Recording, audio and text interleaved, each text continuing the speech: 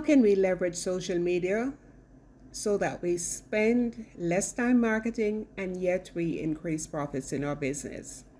Essentially, it's by creating engaging content. That's the first thing, engaging and relevant content that's going to show our prospects that we are aware of the challenges that they're experiencing and the solutions that we can offer.